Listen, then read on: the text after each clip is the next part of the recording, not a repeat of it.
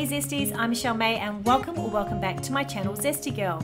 Today is another What's for Dinner where I share with you my family's meals for the past week. They are always super quick, super easy, absolutely no frills for my family of 6. So if you'd like to see what we ate last week, then let's do this.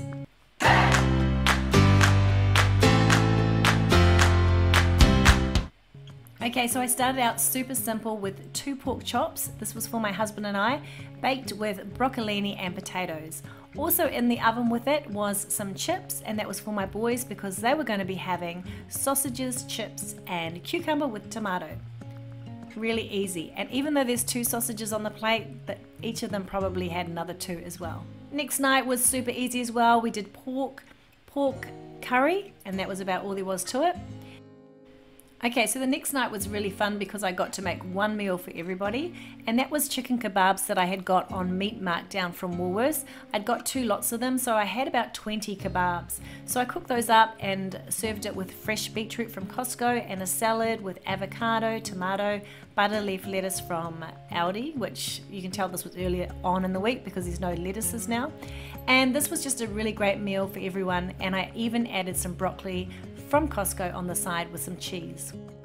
Now let's jump to some footage I recorded during the week. So this is a pack I got from Woolworths on Markdown. It was, I saved a lot on it. So this is 2 lots. Honey soy chicken with vegetables. And it's got 4 stars, so it's got to be a really good product. And it was originally, let me tell you what it was, price-wise. It was originally $8 and I got it for $4, so half price.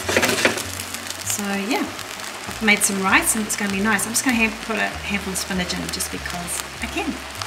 Look how good that looks now. See, you just need to add the veggies. It looks so much more professional. How good does this look? On the rice, it looks amazing. What a reasonable meal, what a cheap meal. This is a quarter of it. So this meal is only about $2. And I'm gonna make like a loaded chips, but they're not chips, they're potatoes for the boys. And this is how that has turned out. So we've got the roast potatoes covered in pork mince with spinach, a bit of grated cheese that I've melted, and some broccoli, which is the Costco broccoli. It's been cooked in the microwave. So broccoli on the side and some guacamole, also from Costco. Did I say Costco before? Broccoli from Costco. And then some guacamole on top that's also from Costco. And there we have something like loaded fries. Okay, lamb crock pot is cooked. It's been on all day. Looks gorgeous. It actually tastes gorgeous too. Yum, yum, yummy, yum, yum. It's got green beans, it's got carrots, lamb 4/4 chops, it's got a little bit of stock, tomato paste, garlic, pepper and salt, onions, and I think that's it.